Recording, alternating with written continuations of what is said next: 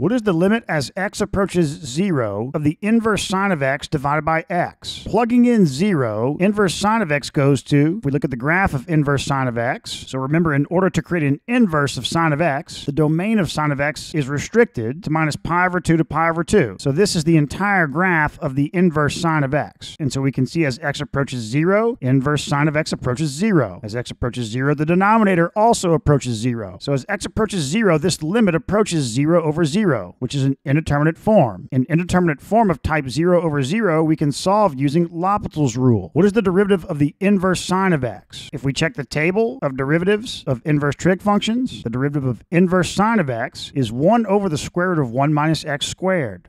The derivative of x is 1. Simplifying, okay, plugging in 0. 0 squared is 0. 1 minus 0 is 1. Square root of 1 is 1. The denominator goes to 1. So this limit is equal to 1.